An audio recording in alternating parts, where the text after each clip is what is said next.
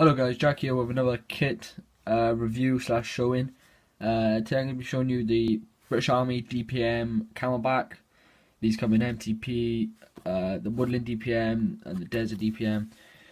Yeah, I'm just going to show you it. It's an awesome piece of kit. Right, we'll go from the outside in. So on the outside you got this very nice, the pipe obviously. So you click that there, and you make sure the bag's up high.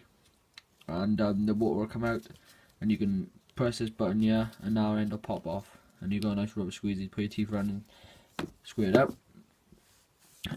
Around the pipe, it's not on all the pipe, but it's just some material just to stop it from being shiny or something like that. No clue, but it's a nice feature. It's a very nice feature.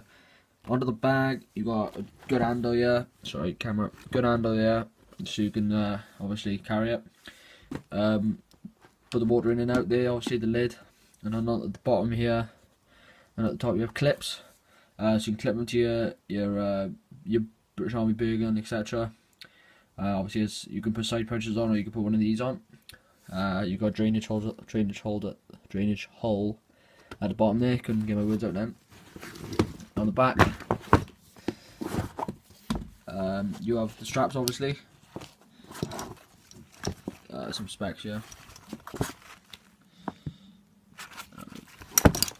Before I show you that, you can take the clips off, so you can stuff these in there when you're using it as a on your British Army beacon or whatever. It says Camelbak products, individual hydration system. That's it on there. Some clips and stuff.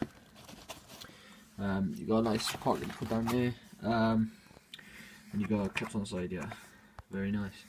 Good handle on the top. Very good handle, and on the side here you have a zip. It zips upwards instead of downwards, and that's just so you can get the bladder. As you can see, that's a 3-litre bladder, very big. I've taken that out, filled it to the top, and I've never used it all on a 1-litre. Depends. I probably use it all if I was doing boiling the bags, but normally just use a fire, obviously. Yeah, so I'll leave a link in the description where I got it from, guys. £15, bargain. I thought so. So yeah, guys, I hope you enjoyed the video, and I'll see you in the next one.